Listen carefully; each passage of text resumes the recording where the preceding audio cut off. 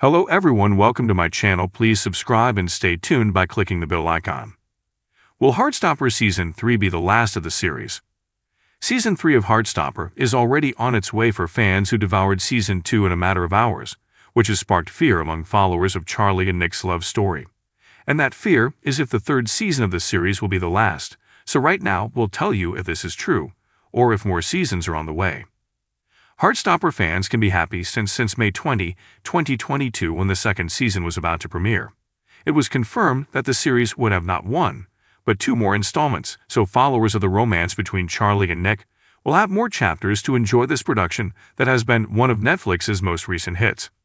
And although not much is known about the third and fourth seasons, at least the followers of this series already know that they can still see how far the love stories that Heartstopper gives us will go.